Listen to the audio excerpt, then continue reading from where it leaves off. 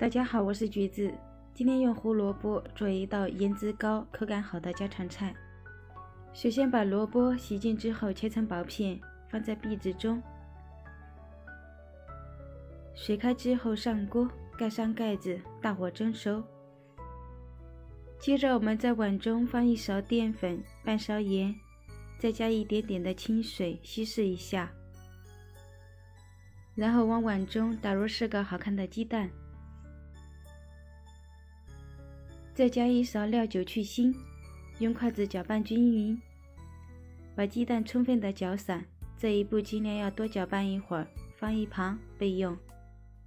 胡萝卜蒸熟之后取出来，趁着这一锅的热水，加半勺盐、半勺油，准备2把菠菜，洗净之后放进锅中。加盐和油可以使超过水的菠菜颜色依然碧绿。烫熟之后，把它加出沥干水分，放在漏篮中控一下水。把胡萝卜放进大碗中，把它压碎，压得越细腻越好，然后放在一旁晾凉备用。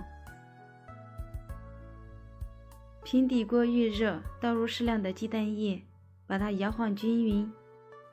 底部定型之后，给它翻一个面，再烫10秒钟。然后把它放在案板上，上面铺上一层胡萝卜泥，全部涂抹均匀之后，把菠菜沥干水分放在上面，从一头把它卷起来，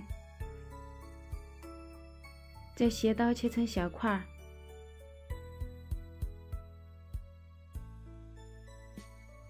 接下来我们在碗中放一勺蒜末、1勺葱花、半勺盐、半勺白糖、1勺辣椒油、1大勺的生抽、1大勺的香醋，最后再加入1勺香油，用筷子搅拌均匀。